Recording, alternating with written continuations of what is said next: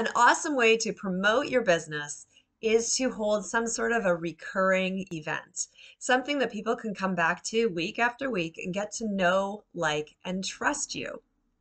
But it's not enough to just say, I'm doing an event. You actually have to put in some legwork to promote it, to get those bums in seats, so to speak. How do you do this? Well, this week I'm talking to an expert who over 7 years has grown her community to over 10,000 people.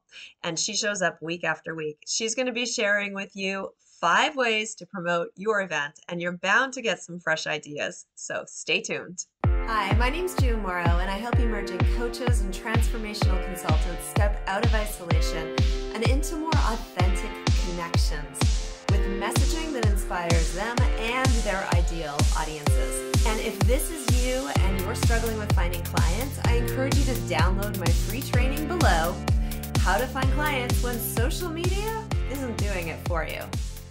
So I am super excited to have today's guest with us. Her name is Christine Fernandes, and she is the founder of Toronto Professional Women, which is a networking organization. She runs in-person and online networking. And if you're in the GTA, the Greater Toronto Area, be sure to check out her in-person events. And the online networking events are welcome to anyone from around the world. And what I love about Christina is she is an example of consistency and the power of consistency. So she started doing these networking events 7 years ago. In between, she had 2 kids, a whole bunch of stuff happened in her life, but she kept going. And so she started from zero 7 years ago, and now she's got over 10,000 people who are part of her Meetup group. She's got 8,000 women who are on her Facebook group. She's got, 2,000 people on Instagram following her. And it's just really a testament to the power of like returning day after day after day after day. So today we're going to talk a little bit about that, but we're going to focus on how to promote your events, because it's one thing to put out an event, but it's another thing, you can do an event, but if nobody shows up, it doesn't really do much, right? So Christine, welcome. Thank you so much. It's such a pleasure to be here. And thank you so much for this opportunity. I'm so grateful. I am just starting to kind of get out there a little bit more and show my face, get on camera. And I'm super excited to be here. So thank you. Yeah. Yeah. And sorry, I know I just called you Christina. It's Christine. So that's okay. Yeah. So let's talk about how to promote your events, because you're putting out like 1 to 2 events every week. Yeah. And when you started, let's go back to 7 years ago when you started, because now you've got a following. Now there's people who are, ways to do it. But when you started, what did you do those very first couple of networking events? Yeah, that's a really great question. Actually, things look so different 7 years ago. I mean, we're still in the middle of a pandemic. And so throughout the pandemic, I've had to pivot into the virtual space, which has been incredible. But back then, obviously, it was just in person. I didn't even think about, starting virtually. So at that time, 7 years ago, I was working corporate, and I didn't love it. I didn't really have very many friends with the people that I work with. So I decided to start this initiative to just meet other really amazing, inspiring women, professional women. And I just kind of came up with the name one day. And where I started was actually on Meetup.com. So literally, I just one day in my little bachelor apartment, because I was single at the time, just came up with the name Toronto Professional Women's Meetup without even doing any research, nothing like that. It was just following my passion. Mm-hmm. And I thought that was a really good name because I wanted to meet other professional women. And turns out, I think that was part of my success, was choosing the right name for search engine optimization. Mm-hmm. I feel like when I hear, when I ask the ladies, how did you find me? A lot of them, they'll type like Professional Women Toronto and I'll pop up that way. So I love it. Yeah, it's really great. And I started on meetup.com, but then I realized I didn't own any of those email addresses. I was like, Meetup won't give you email addresses. Yeah, so I was like, I better get on that. So then I ventured out into Eventbrite, which you do get people's emails Mhm. addresses. So I quickly got everyone's email address that way. So and I Right. continue to do it that way. So with your first event, like, can you remember your first event? Like, how many people came and how did they find, like, were they all from Meetup? And yeah, tell me about that. That's a good question. So what I did was I invited a bunch of my friends and they all knew that I was starting this. And so I said, like, please come support my very first meetup. And they came. I had about five friends. And Nice. we met up in a restaurant. It was like a bit of a kind of a like fancier restaurant, I guess. It Mhm. was close by to where I was living and just down the street in St. Lawrence Market. So Oh, it's, nice. you got those like posh restaurants there. So I picked one there. I can't remember the name. I already forgot, but that was 7 years ago. And that's what happens when you have kids, you forget. But yeah, my friends were there, and I had one person join from meetup.com who found my event online, and Nice. she was like, this is your first one? Like, how did you do it? I'm like, she didn't know they were all my friends. That's So amazing. yeah, Yeah. I continued that way, and like my friends got busy eventually, and I wasn't like really counting on them showing up to every single one of my meetups, but Mhm. some it seemed that I never had one where nobody showed up. So that's the thing. It's just continue showing up was really important, and it was hard work. Like, I'm not gonna say like, oh, this group just kind of got itself together. Like, Magically appeared. Yeah. Which yeah, we like to think it's going to go that way, but no. no, it was a One person at a consistency. time. Yeah. Yeah. That's cool. Okay, so Meetup. So that's one great way to promote your event. Yes, it's a really great, and it's still to this day, it's one of my like lead generations, Hmm. but the key is being on all the platforms. I truly believe like you need to be on all the platforms, and then finding some way to get the email addresses at the end of the day. Like, that's the most Hmm. important thing, because like, Yeah. what if something goes wrong with meetup.com? What if I lose my Facebook? What if, Yeah. so Yeah. that's the end, what's most important. And now Eventbrite is a huge way, like a lot of my people register on Eventbrite. It's a discovery platform where people can search for events there, just like meetup.com is very similar. People are like Yeah. looking for an event to go to. It's searchable. And the other key thing about Eventbrite, I was going to say Facebook, the Facebook connection with Eventbrite. So don't underestimate the power of that. So anytime you post something on Eventbrite, make sure that there's the add to Facebook feature there. Um, Yeah. Add it. It's really easy for people. So when they're searching on Facebook now, when people look on Facebook as well for events Hmm. going on, um, they'll see your event, and now there's a pop-up inside the Facebook that people can click, and most people are on their mobiles when they're searching, so it's Right. mobile friendly as well for someone just to click, yes, I want to purchase the ticket, and it brings them to Eventbrite, so they don't Oh, very cool. Facebook. The other great thing too is by putting your event on Facebook, so you're taking Eventbrite, you're putting it on Facebook now, you can invite your Facebook friends to the event. That's another huge thing, right? So don't forget that step. Invite your friends, because then you make it more organic. You Hmm. make it more organic by inviting your friends. And then the more eyeballs you get on your Facebook event, the more chances that it'll appear on. Sometimes Facebook will say like recommended events. Like, do you ever Yeah. get a pop up?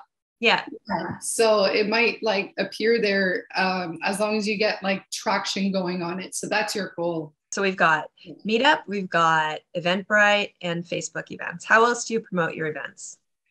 Another thing about Facebook is really great. You can take your event and it first starts out on your page. So it shows up under events on your page, on your business page. Mm-hmm. But then you should have a group associated with your page. Groups are really big. So When I Facebook group, started, yeah.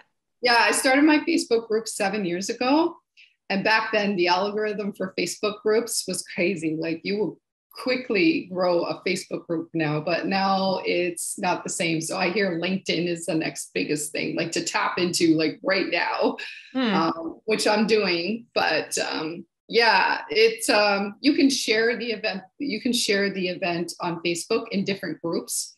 So all you Mm-hmm. gotta do is hit share, and then I do that too. Like I'll share in different groups that are relevant, of course, to networking for women. Mm-hmm. And yeah, this don't forget to add it to your Facebook group. So it starts off in your page, but add it to your group as well. Yeah. So tell me about like, so you started your Facebook group 7 years ago, which is awesome, which allows Yeah, it to grow organically. And with the Facebook group, the name is so important as well, right? Because again, yeah, it's searchable. People are searching for groups. So yes, yeah. yeah.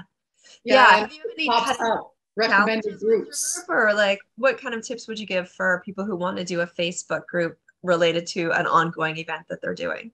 Yeah, just start it, invite all of your friends. And for the Facebook platform, you can join other groups, right? And see what other people are posting. And if it's anything that kind of like stands out to you and you're like, I want to be friends with that person, or I want to message that person, like I'll friend somebody real quick. And I know like some people don't do that, but I want to grow my community. And if I see there's like-minded people in other groups, then Hmm. I will reach out to them. Nice. Yeah. So Yeah. don't be afraid to reach out to strangers because that's how they Yeah, become your yeah. friends. Yeah, they'll come out and they'll be interested. They like if they're interested, they will join your group. Yeah. Yeah. No, that's I do actively do my reach outs. Like that's also a big thing. Like it's just yeah, I care about the people in my community. Hmm. That's such a good point because even though you're posting on all these places, like you said, like you invited your friends to the first one, like you Yeah. have to actually go out and invite people, Yeah. right? And be continually inviting people, even when you've got 10,000 people on your meetup group, because they're not all going to show up at one event, right? Yeah, and that's the thing. There's some like I just had a virtual event a couple days ago, and the lady said, she's like, "This is my first time joining you, but I've been watching you for 2 years." Like that's how it is. That's why consistency is so important because people are watching you. They're watching you. They're waiting. Like they want to join in, and a lot of people like networking in general is scary Hmm. and they want to, but they're just like, oh, I'll go to the next one or I'll go to the next one. But eventually they're like, okay, fine, like I need to go. Yeah, today is the day. It's Today is it. true. It's so Yeah. true. Like we do that. We kind of like this is on our radar and maybe now is not the time and then eventually it is the time.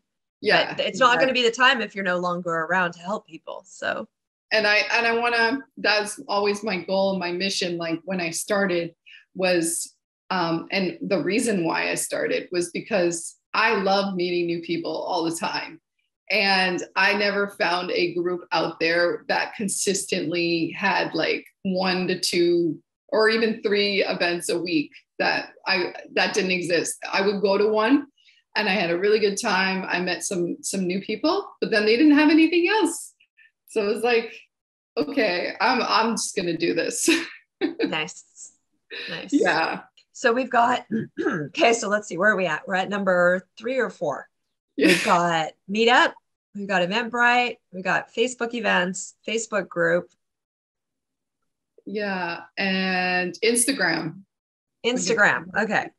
yeah. So Instagram, so first of all, I use Linktree. And if you don't Yeah. know what Linktree is, it's a way that amalgamates all of your different links into one link. So they can click on the Linktree link and it's got like your website, your freebie, your events, whatever's coming up, right? Like Linktree is amazing. And I just like last week, you can pay for Linktree Mm-hmm. and you get all the stats, right? The what is it? Yeah, their statistics. Like how many And people visited the different links and yeah. tells you where they're coming from too. So instead of posting my website link, because I don't use Google Analytics, I've tried a couple of times. It's like, oh my gosh, It's so high. Yeah. it didn't work out. So Linktree, it works. And now I know where everybody's coming from. And I have all my links in there that are relevant. Like I put my in-person networking events, virtual networking events, and everything else that I'm offering. And then, it tells you where the people are coming from. And I get Instagram is the biggest one where people are coming from. I'm like, that Wow. is really interesting. That's what I'm learning. Yeah. I mean, and then second for me is Facebook, but Instagram is the biggest one. So it is very powerful. And when you say link in bio in Instagram, like it works. People go and check you out. Yeah. And then you can put the email subscribe feature when you pay for the Linktree. You can put that in, embed it in, so you can get people's emails through Linktree. Oh, fantastic. Yeah. So I started doing that. Anywhere I can get anybody to subscribe so they can get the information on when the next event is, I'll put it there. Nice. Yeah. Nice. That's good to know. So a lot of benefits of the pro Linktree, getting Yeah. professional level Linktree and Instagram.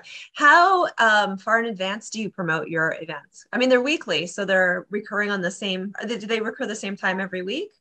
Yeah, so that's the thing. So I've just started a new membership program. So part of that is having my events booked out a month in advance always, and maybe even 2 months. So I'll sit down and I look at the calendar. I check like for holidays, because don't plan an event on a holiday. Right. Or over a long weekend, say there's a long weekend, like a day. So yeah, so I'll spend a day basically booking and posting all the events in advance.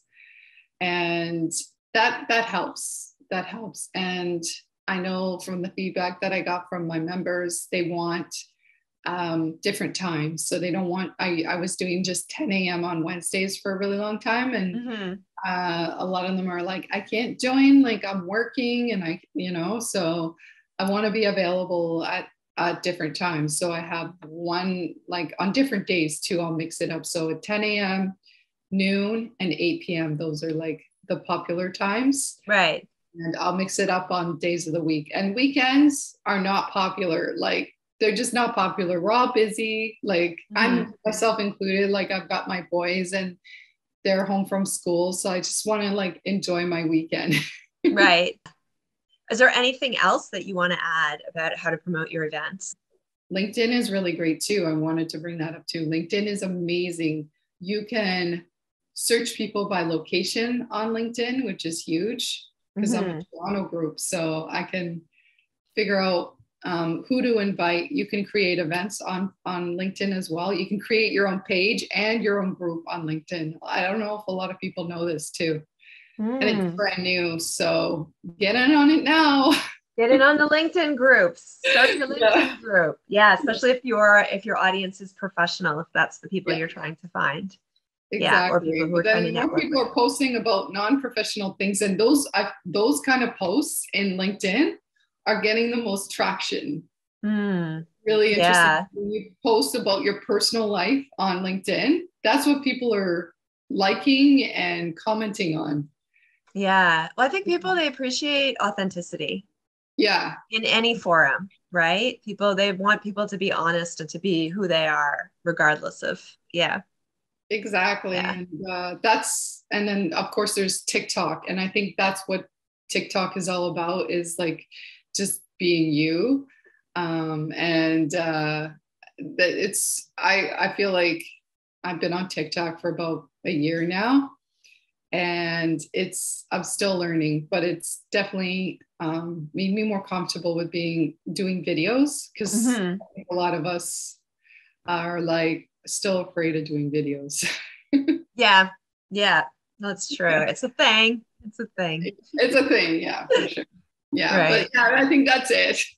Cool. Okay, so I'm just going to recap the five main things. So Okay. it's Meetup, promote yourself on Meetup, promote yourself on Eventbrite, promote yourself on Facebook events, have a Facebook group for your events, especially if it's recurring, right? If it's something that happens more than once, Yeah. and go in other Facebook groups and promote your event where it's allowed. And then the final one was Instagram, which for some people that's going to work really well. Well, Christine, thank you so much for sharing your expertise and your wisdom, or hard earned over 7 years. Really a pleasure. Where can people find you? How can they find out more about Toronto Professional Women? Yeah, so my website, torontoprofessionalwomen.com, and everything's there. I even have like an events calendar there. You can lays it all out, all my upcoming events, so you can pick and choose which one you can make it out to. Nice. And I've been to Christine's event, and they are a lovely group of women. And I always find something of value. I always have a good conversation with someone in them. So I highly recommend them. And if Yeah. you found, yeah, and if you found this video helpful to you and you'd like to see more videos, hit that subscribe button below. And if you're looking for ways to promote your business and maybe social media is kind of wearing you out, I also encourage you to download my free training. It's a free masterclass on how to find clients without social media. And I'm going to give you a sneak preview. One of the things I recommend is networking. So Yes. there, and then go check out Christine's group, Toronto Professional Networking, the online ones you don't have to be in Toronto for. You got this. Awesome. Yeah. Thank you so much for the opportunity, June. I really appreciate it. Thanks, Christine.